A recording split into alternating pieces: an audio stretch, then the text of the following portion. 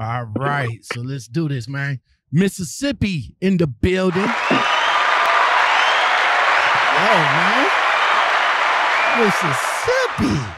M-I, crickle letter, I, crickle letter, I in the building. Yo, man. No, we ain't cooking. Yo, no, we're not cooking. You say we not crooked. You say we not crooked. The home of David Banner. That's what's up, man. That's what's going on. How you feel, bro? I've been doing pretty good today, you know. All right. That's what's up, man. That's what's up. Well, before we get into the conversation, why don't you go ahead and introduce yourself? You know, let's hear your backstory about, you know, how you got started in trucking and what you was doing before, and how's the journey so far? Well, let's see. Got started in early 19, and before that, I was a machine operator, and you know, had a family, so I decided I might need to do something better than running machines. So I started running trucks. Okay. So that's how they got started. Okay, that's what's up, man. That's what's up. So how long you was a machine operator before you stepped off into trucking? Ooh, a good 6 years. Damn it, man. Now let me ask you this. Let me ask you this. Was stepping off into trucking was because you was laid off, or it was just something else entirely? I got tired of working around people. Let me be honest about that. That is the only reason why I got in trucking. Because I looked at the philosophy. I'm in somewhere by myself majority of the day. That was my mindset of getting into trucking. Okay, that's what's up, man. That's what's up.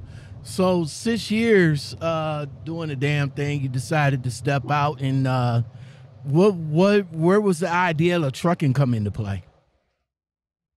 Well, I come from a background of trucking because people in my family had trucks, owned trucks, company drivers.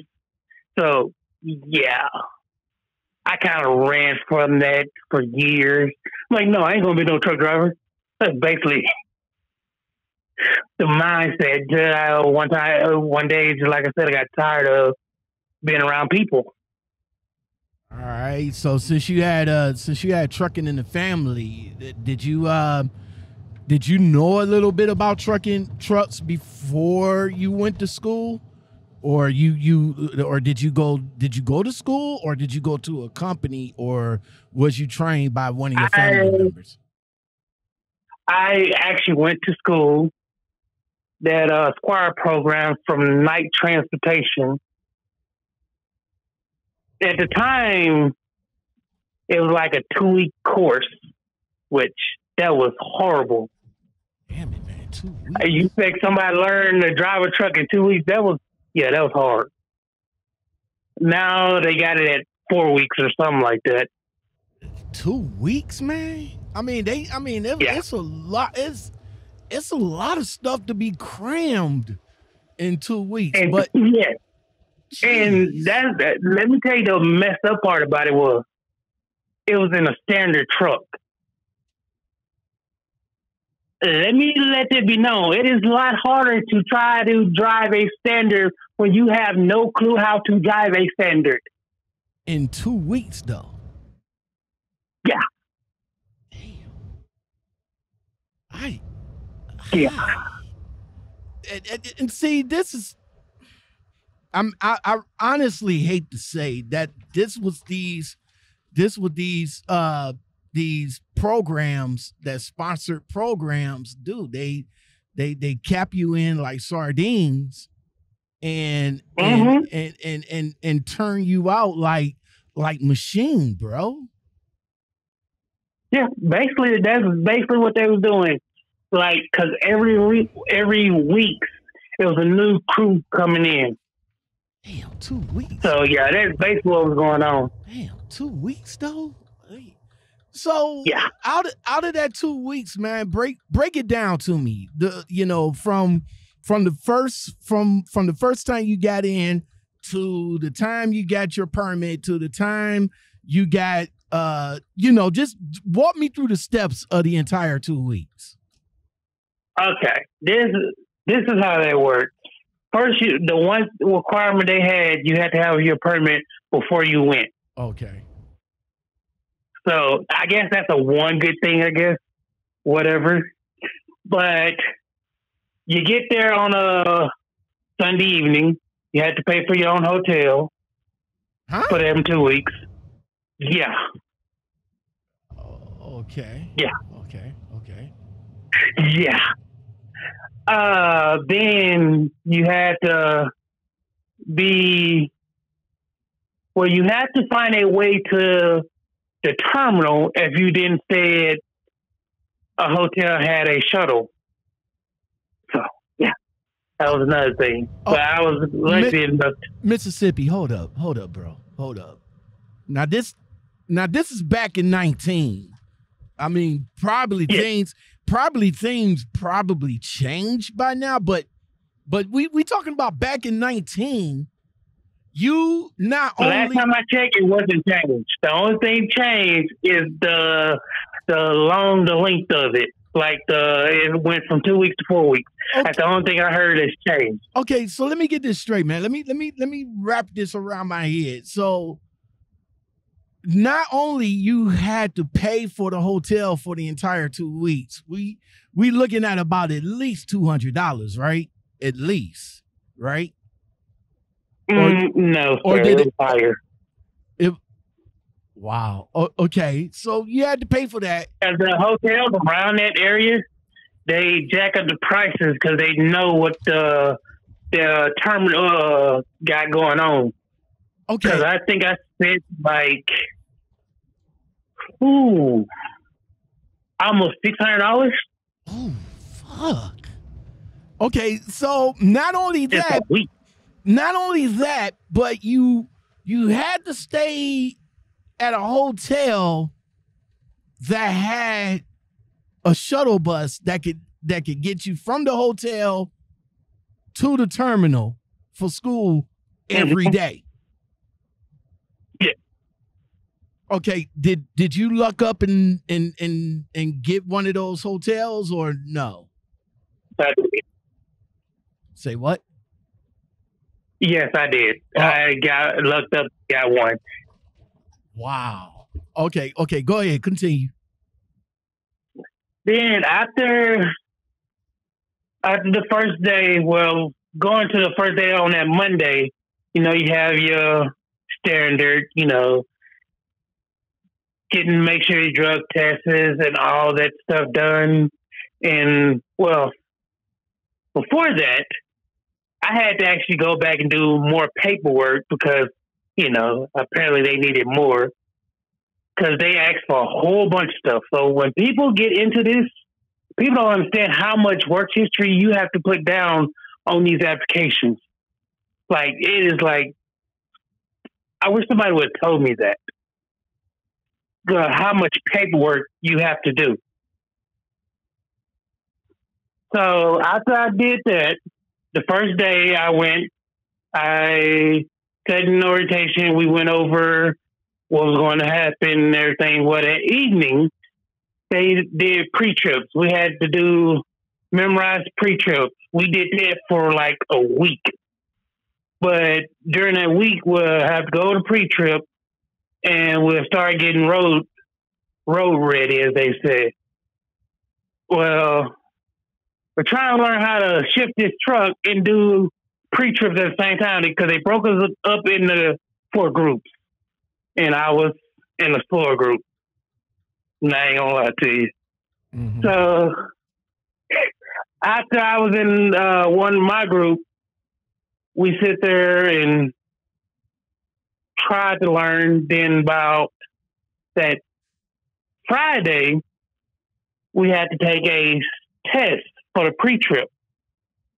Well, the first test I took was horrible. When I say it was horrible, I think I made a 30 on that. Yeah, it was bad. So they said you had to pass their version before they send you to the state version to do to get your license. So after I did that, I went, restudied, and I had to do it again that Monday. Well, that Monday, we test out that. This is the following Monday. This going into the second week. This is the following Monday. Yeah, because that first week, all we did is pre-trips, and road tests, road driving. We really didn't we did like some backup that week, but that mainly went to the next week. Because they wanted to do the road test. Right. So, excuse my language, but it was a shit show. Okay. Because you think about all the stuff we have to learn, but cram it into 2 weeks. Right. So the last week, how was the last week for you? Because obviously you got your license. Okay. The last week was a better week because I was kind of getting used to the truck at that point until you had to start backing. They give you the little cheat sheet that tell you how to turn and which way the wheel's supposed to be, which way the steering wheel, which helped out a lot. But that Monday went over our backing, and Tuesdays and Wednesday we had to test out that Friday. So we had to since I failed Friday, I had to do my pre-trip that Monday, which I passed with a higher grade that Monday. And I had to do my bagging that Tuesday. So basically, I had to learn stuff in 2 days when it comes to bagging, when other people had 3 days. So go ahead. I was saying, so by Friday, you was able to go to the DMV, or did they test you out? No, they actually came to us. Oh, they came to you to test you out. Oh, okay. Yeah. So the path they took us on, the DMV people that test us out, was a whole different path. They're like, oh, this might be the path you go down and everything. No, that's not what happened. The DMV guy said, take a right when we supposed to be taking a left. I was like, oh, God. What you said take a right? He's like, yeah, what's the problem? Nothing. I was like, oh, God, help me. So I'm on my own. So to make know the old saying, Jesus, take the wheel. So to make a whole travel short, you was able to pass and you got your license through the school via night transportation. With that said, did you have to sign some type of financial agreement with night transportation, being that they sponsored your license? And are you still with Night today? No, I am not. And to answer your question, Night, no, I did not have to sign that, but they had the policy, if you do not pay them, like, whatever you owe, they won't go after you personally, but you cannot be employed at Night. Like, if you quit Night, you could not go back into that debt is paid in full. Oh, anyway, like, why would I want to come back to Night for after I quit you? Why would I want to come back to you after I quit? I mean, who does that? I think about it. I was in orientation with a guy. He was there. He was at before I went to school. He made his like fourth time coming back tonight. So I'm guessing. I guess some people. I'm like, Nah, you didn't bro. learn the first 3 times. Nah, bro. We good on the first time. I mean, once I get my ain't quitting night, and I was like, I have never thought about going back. Yeah, exactly. Once I get my experience, because basically that's what it is. Once I get my experience, yeah, we good, because obviously the money, the money and everything else must have been, not good for you to even quit anyway. It was horrible. The night have a pay scale. There's a sliding pay scale. Right. It was horrible. I don't recommend that company to nobody. All right, my bro. So between 19 and 22 right now, how many companies have you been with? Let's see.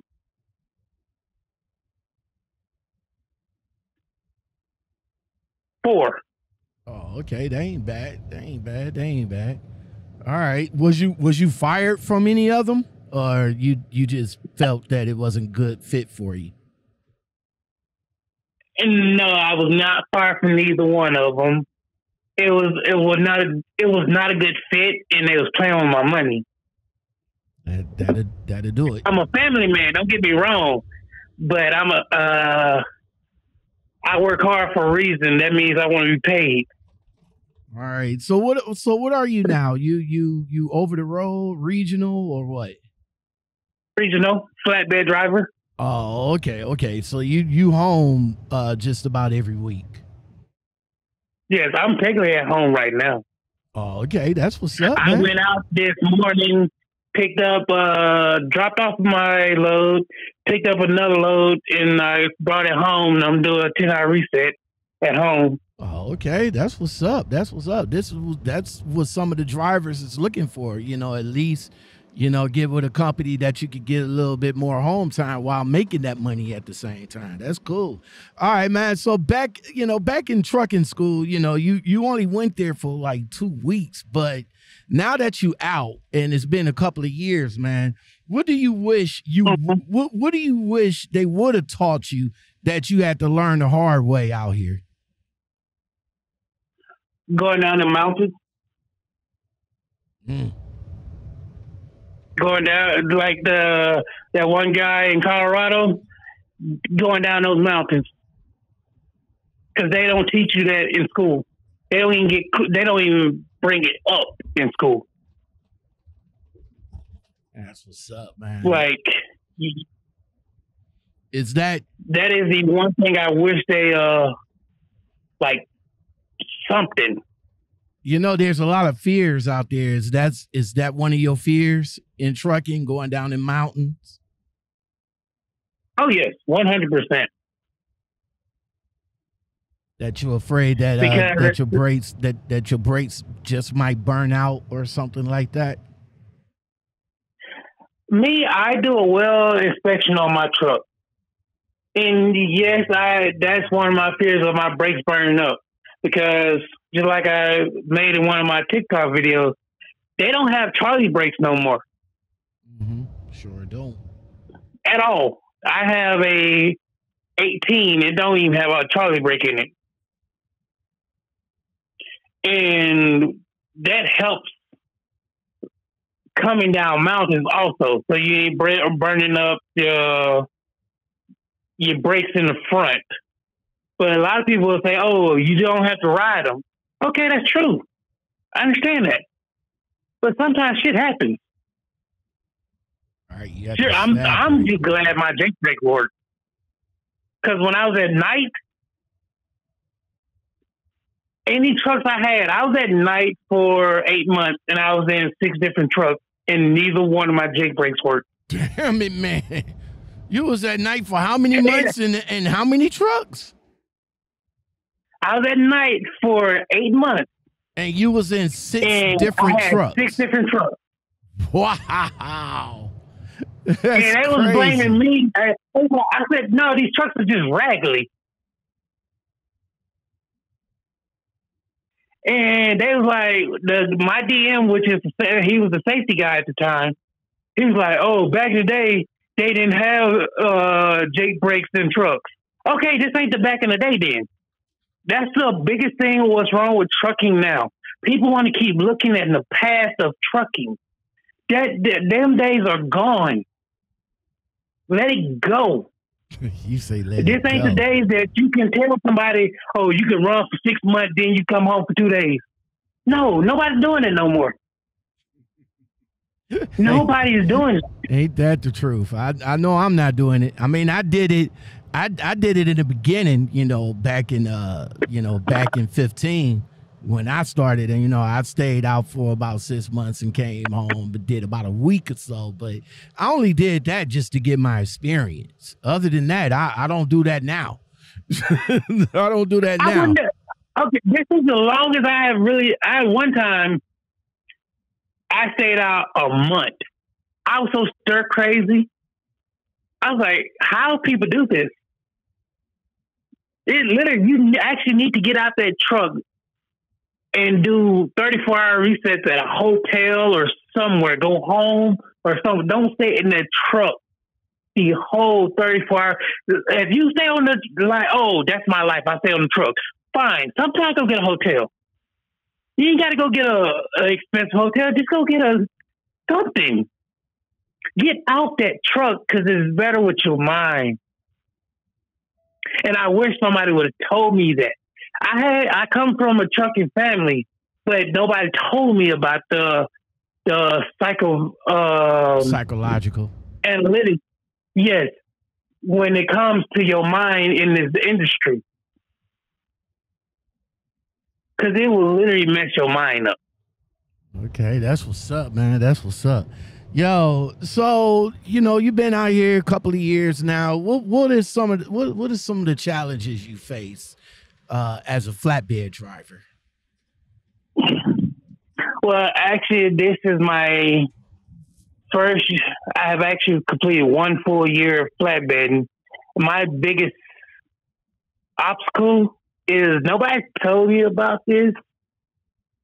Yeah, we literally deliver snow, rain, sleet, and all. We just like U.S. mail, and we have to be out in that crap. And it's either hot as hell or cold as fuck. Like when I say cold, I mean your fingertips feel like they're about to fall off. And nobody told me about that, so I was like, I'm gonna get a flatbed. And they said that's where the money's at. Okay, yeah, no. It's cold. It's hot. Sometimes that is the biggest.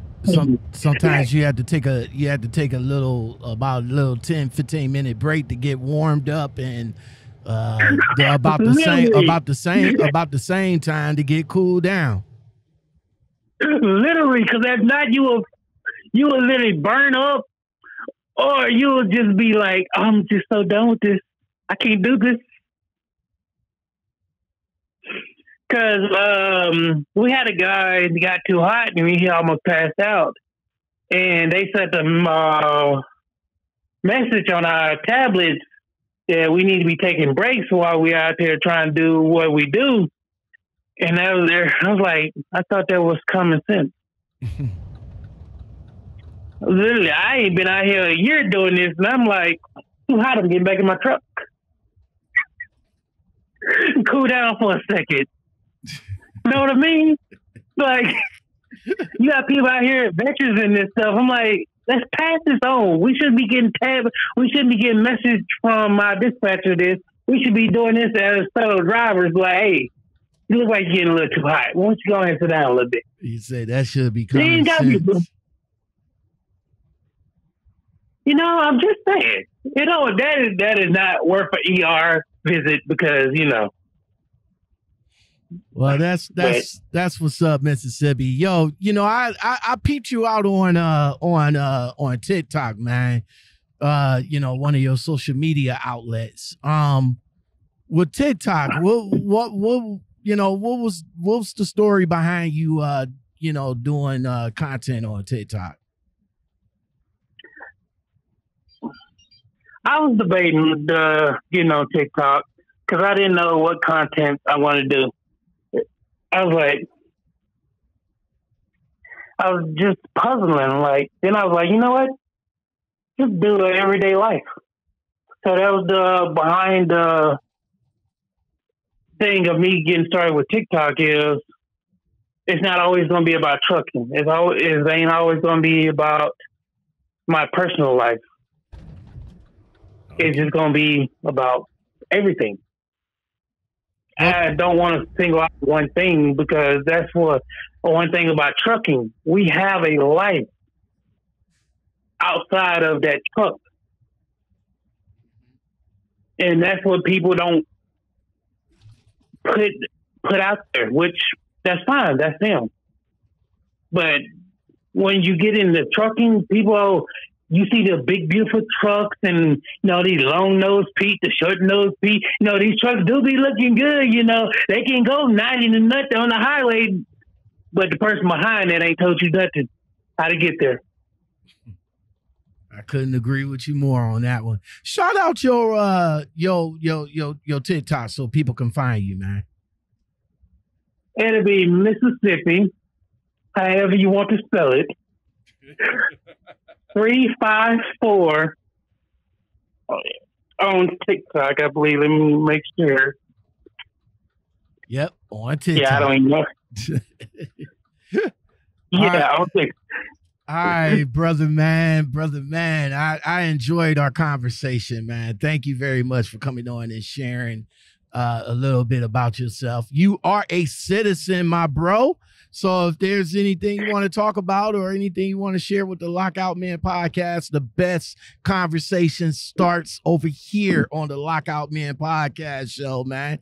Reach out to me and we'll get it in. Before you get up out of here, man, usually I ask truckers this because this sometimes it's not a big deal, but it is a big deal. But at truck stops, man, what are some of the things that you dislike at truck stops? The way people trash them out. That is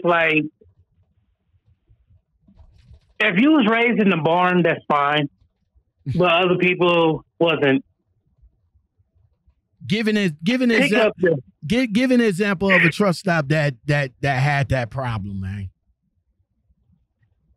Oh my God, you can base them anywhere. Like the one on Lamar Avenue in Memphis, Tennessee. Oh God.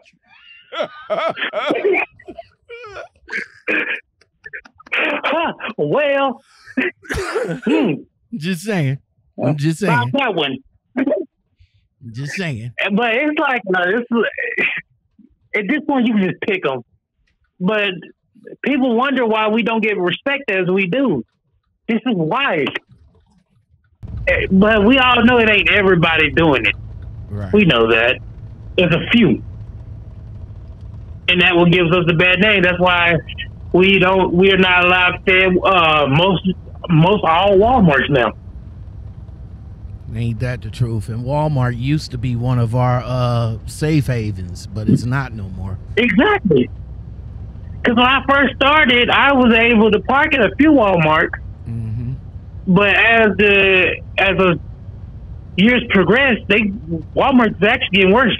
That is the one place you do not want to try to park at for the night. Because you're going to wake up with a ticket on there, or a boot, or there's somebody out there trying to tow you. Mm-hmm. So, yeah, I don't advise to do that. Don't go to Walmart. Unless you're going to be in and out. You say don't fuck with Walmart, man.